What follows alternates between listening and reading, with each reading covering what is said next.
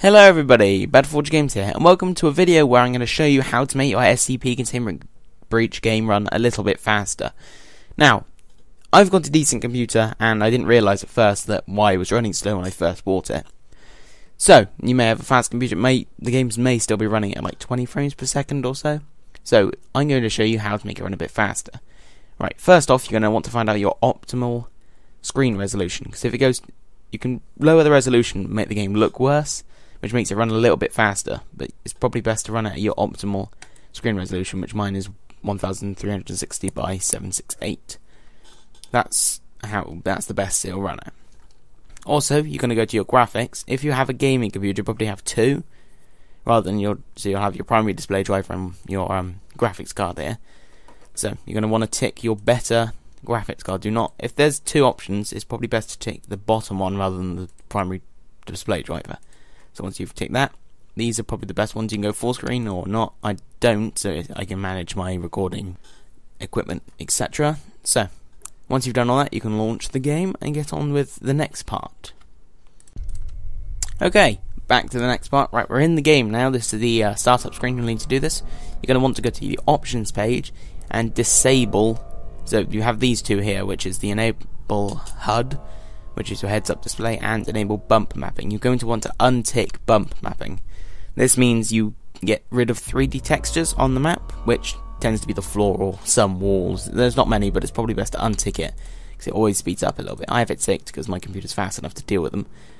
You're also going to want to, well, this is more for your viewing perspective, you're probably going to want to adjust your gamma or reduce it. This only works in full screen mode. I'm not in full screen mode because I edit it at the end. So once you've unticked that, you can mess around with your controls, things like that, sensitivity. But that's the most important of all of them. You're going to want to untick that to make it run faster. So I'll just use that as an example. Click back, and that's pretty much how you're going to make it run faster. The only other options you have to make it run a little bit faster is to close your web browser or any other programs you're running in the background, like iTunes, because that takes up a lot of your RAM. So once you've unticked all those and gone through the startup screen that I showed you, the game should run a little bit faster. So I'll just do a quick example, just going to my SCP-096 chase file, which doesn't have anything in it at the moment, and I will show you a frames per second difference if it loads. Okay, so without bump mapping, I can't really show you properly because I've got my frame rate stuck at 30. So without bump mapping, you'll see that this floor does not have much of any texture to it. It's all flat. But if you enabled bump mapping, all this would be sort of 3D. So this will make it run faster because you don't have that option ticked. I'll put on the screens a comparison of what it's like playing with and without when I'm not recording.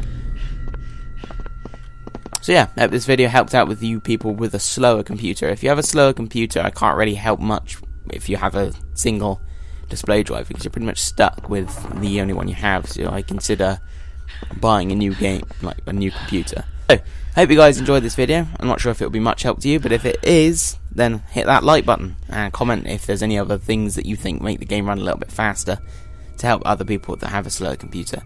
Anyway, thank you guys for watching, and I'll see you in the next episode. Goodbye.